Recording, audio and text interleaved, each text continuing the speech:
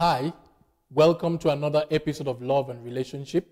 Today I want to talk about the third reason people marry, which is a manipulative or a forced relationship. A relationship that happens due to manipulations or it's being forced to happen. You know, a kind of relationship where parents force their children into, or a kind of relationship where people come into because of a situation or because of an occurrence or because of anything but not love.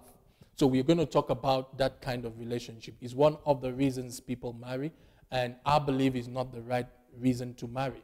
So marrying because of a situation is like trying to solve a long-term problem with a short-term solution. And you know, it can become very disastrous at the end. So I find out that a lot of people decide to marry because of a situation. For example, maybe two people have a child together and they don't love each other. They are like cat and dog. They can't even stand each other. But something happened and they said, okay, now we have a child, we are parents together, let's just marry. I believe that a broken relationship is better than a divorce. So it is not good to force people to marry when they do not love themselves. If a Christian has committed a sin, it should be treated as a sin. Let the person ask God for forgiveness and change his or her ways, rather than we trying to force the person to say, you must marry this woman and you must live an endurable life and all that. I believe that God forgives sins and everyone will have a chance to rewrite his or her life. So marrying because of a manipulative situation will hardly work out. I met a man many years ago, and I just went into his house, and I found out that some things were not there. The furnitures were not there, the TV and all that. And I asked him, where are your stuff? And he said, yeah, I just got divorced. And I said, wow, oh, sorry. And he said to me, don't worry. It wasn't meant to last. And I asked him, but why? You've been married for 5 years. He said, yeah, we were not even in love. I mean, we married because we had a child.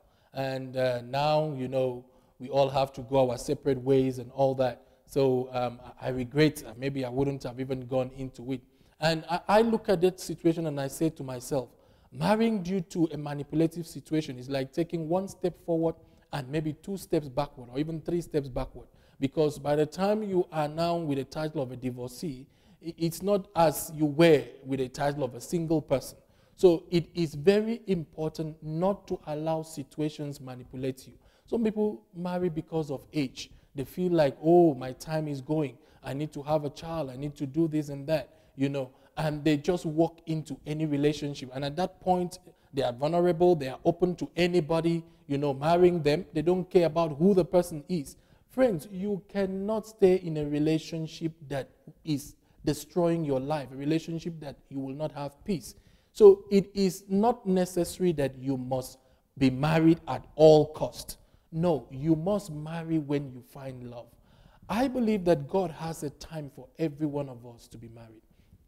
I believe just like the Bible said, there is time for everything. And his timing also has to do with purpose. So not everybody will be married at certain ages, 20, 21, 30, you know. Some people will marry at a later stage, but they will still be married. I have witnessed a marriage of a lady who was 50-something and a man who was 60-something. They were both marrying for the first time. I was there. It was awesome. So the truth about life is that don't allow situations to force you into a relationship that will destroy your life. The purpose of your life is more important than your marriage. So marriage is not a criteria to make heaven. So now, if you allow your marriage to lead you towards hell, because you see, when people marry for wrong reasons and they come into the wrong relationship, it can change who they are. It's like bad company corrupting a good person. So when you come into that kind of relationship, you were not an angry person before, but because you are always faced with this challenge, it changes you. It makes you become angry. It makes you become very, frustrated, and your life doesn't make much sense anymore, just because of marriage. And the marriage is not profiting to you. So it is very important, friends, to be careful of why you are marrying who you want to marry. It is very important. Let it not be because of a manipulative situation. Let it not be a false kind of relationship. I've heard a story where somebody said they're about to divorce, and I asked why, and they're saying because our pastor prophesied us together, and I don't even like this woman, I don't like this person, I can't even work with this person. It is not right for you to marry just because somebody prophesied a person to you. You have to confirm the person for yourself. So it is very important to marry for the right reason. And in the Bible, I find out that an example of a marriage that happened because of a manipulative situation was the marriage between Jacob and Leah. Jacob did not like Leah. He was being forced to marry Leah. In fact, it was a manipulative situation. He was working for Rachel. And the father of Rachel felt that, no, Leah is the eldest. Why will this one marry this one and not this? And then set him up and gave Leah to him. And Leah suffered in that marriage. Hey, Leah suffered to a point that even God saw that Leah was hated. And he decided to shut Rachel's womb and opens Leah's womb to have a child. So maybe there will be some love for her. So you can see that kind of relationship. If Leah was the one who pushed herself to Jacob, you can imagine what she went through in that kind of relationship. She wasn't happy. She was frustrated. She was neglected. And even God saw that. So if you try to force yourself on a person, or you try to manipulate a way to marry a person that doesn't love you, my friend, you are doing yourself more harm than good. It's not going to work at the long run. I say to people that marriage is more of a marathon than a sprint. Marriage is not a sprint. You know, if you have a problem in a sprint race, you have stomach ache, you can hold your stomach and run. Maybe, you know, just few minutes, 100 meters, and you get there. But when we talk about marriage, we are talking about a marathon race, which you will just run for the rest of your life. So how will you remain unhappy for the rest of your life? It is not the right thing to do. It is not healthy for you to be in a relationship that you are not happy, you are frustrated, just because you were manipulated into it, or you were being forced into it, or you even manipulated your way into it. So it is very important not to marry because of a situation. You must marry because there is love, not because of a situation. You know, I spoke somewhere in a conference in this country, South Africa, and a lady walked up to me after I've spoken, and he said, but Pastor, my reason is not among these 4 reasons you're talking about. And I said to her, okay, what's your story? And she said to me, you know, I said to God, whoever you tell me to marry, I'm going to marry. Just speak the word, for thy servant heareth, and thy servant will do as thou hast spoken. So now, God, I don't know, she heard a voice. I'm not saying God spoke to her, because we later discovered it wasn't the voice of God, because the devil also speaks to us. So she heard a voice that said to her in a certain meeting, that's your husband. And she went on and initiated a relationship with the man, and they started relating. And they later got married. She didn't enjoy the relationship. She went through a lot of struggle, abuse, all kinds of things. And she said she tried to stick it out. And she said, Lord, you spoke to me. I promise you I'm going to obey your word. But it wasn't the voice of God. Bible said, test every spirit. The things which I'm sharing with you are the things you use to test every spirit, because they have confirmations in the word. God does not give us a burden we cannot carry. God does not manipulate us into things that he did not ordain for us to be part of. So when she went through a lot of stuff, she felt it's enough. She couldn't take it anymore. Instead of her going crazy or going mad, she decided to jump out.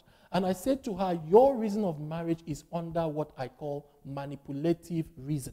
It's a manipulative or a forced relationship. So you were being manipulated by the voice you heard.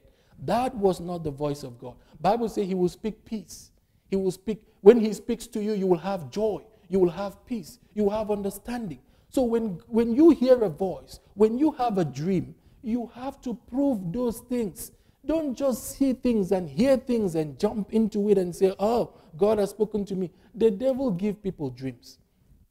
And also, people have dreams due to, their thoughts, due to situations or whatever it is they were involved in. So dreams and visions and, voices must be tested. All of them must be tested. So she didn't test that, and she ended up in a wrong relationship, which she learned by experience. So that is why you need to be part of what we're doing. You need to connect with us same time every week to learn about how to know the right relationship, how to choose the right person, how to build the right relationship, how to enjoy your relationship, your marriage relationship. It is very, very important. Don't marry because of a wrong situation. And another reason I found out that, that can manipulate people to marry is having sex before marriage. Having sex before marriage can also become a manipulative circumstance that make people marry the wrong person. That's why I say to people, abstain from sex before marriage. Because you see, Bible says when we interact with an harlot, when we have sex with an harlot, we are like one. So you can find out that spiritually you might be binded to somebody. You're bound to somebody you cannot deliver yourself from because you had sex with the person. You can see this person is going to destroy your life. You can see this person is not right for you, but you are being bound. So it is very important to abstain from premarital sex. And so your eyes can be open and you can know the right person. Because sex can become a manipulative tool in the hand of the enemy. So let us try to walk in righteousness. Let us try to understand what God has for us. And I want you to understand this. God has the best person for you. Whoever you want to marry is the best person for you. It's not somebody that you have to kind of, stir up yourself to be married to, or kind of force yourself into it, or kind of push yourself. I don't advise people to go on with a relationship where they are not joyful, in it. It's a relationship like where people are encouraging you. No, can't you see he has this? Can't you see that is that? Can't you see? Any relationship you cannot see for yourself is a relationship you have to watch out for properly. Don't be in a hurry to be married. You must be able to be sure that this marriage is going to work out. You must have some level of peace and joy. I see sometimes, in some movies you find where the bride is like having cold feet, or the husband, and people are trying to encourage the person. And I asked my wife one time and I said, did you have any cold feet? I didn't have any. In fact, I was looking forward for that day. I couldn't rest. I just wanted that day to just come. Let's just get married because I love this woman. I enjoy her presence. I enjoy interacting with her. Nobody tried to stir me up to say, just be strong. You will get to love the person. You will get to do this. No, that's not the right relationship. I believe that whatever God does in our life, it must give us peace. It must give us joy. It must give us harmony.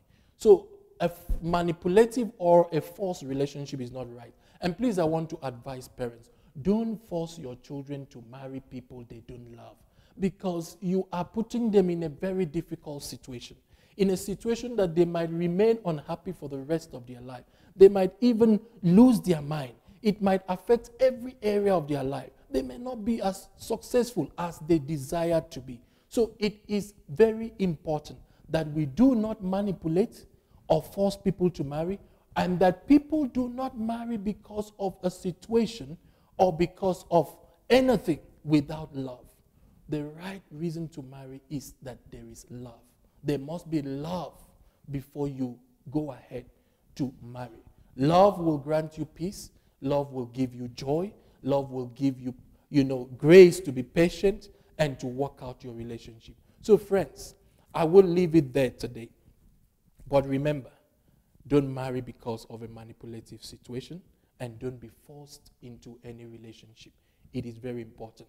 I will continue next week, same time, with the right reason to marry. That will be the last reason I have to share with you. I remember I said to you there are 4 main reasons people marry, and we're just talking about the third one. And for those who did not follow through, the first one is physical attraction. The second one is physical needs and wants. And this is the third one, which I call manipulative or a forced relationship.